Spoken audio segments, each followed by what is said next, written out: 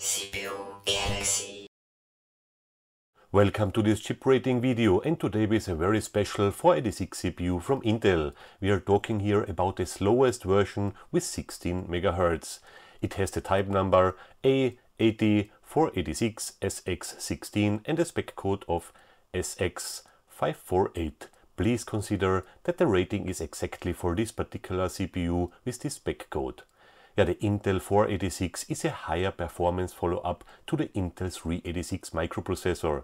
The 486 was introduced in April 1989 and was the first tightly pipelined x86 design, as well as the first x86 chip to use more than 1 million transistors due to a large on-chip cache and the integrated floating point unit.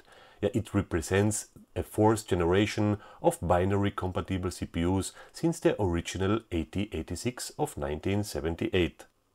So one of the main differences to the 386 is of course the 8 KB of first level cache, which was a huge step into a future of much more processing speed. And anybody who switched in 1990 from a 386 or a 286 to a 486 system knows exactly what I'm talking about here.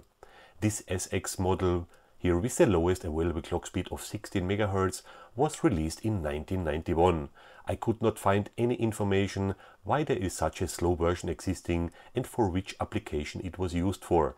I think I read once this version was just produced for one computer manufacturer, but I'm not sure about this. If you know more about it, please leave me a comment below. Then let's move to the rating. From the historical point of view, the 486 in general deserves 4 points.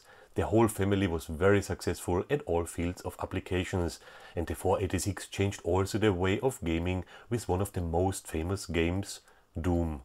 I will decrease it for the SX model with this low speed to 3 points, cause 16 MHz were for sure not responsible for a nice Doom experience. Technically, I will rate this CPU also with 3 points. As I mentioned already, the 8 KB of cache was a huge milestone. With rarity, we are here at 4 points. These 16 MHz versions are not very common, and there are just sometimes a few around on eBay. And even the one with the spec number SX548 is harder to find. And on the scrapyard, I never found a 16 MHz version so far. The value of this CPU I can rate also with 2 points. It will be definitely hard for you to get one below $50 in good condition, if the seller knows what he is selling. So $50 to $75 is a fair price. For the look I will give here 2 points. Ceramic chips are nice and solid compared to any plastic crap which was used later on. And here I will give them an extra point because 16 MHz for a 486 is ridiculous slow and somehow special.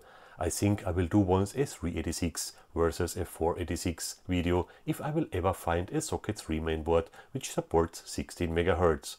So at the end we have here a CGCR of 15 points, and this brings this CPU to the lower level of very collectible. We had here definitely an interesting CPU, which many of you I guess did not know about. Details of all published ratings you can find in a link below, which leads you to a spreadsheet. Please subscribe my channel if you like the video.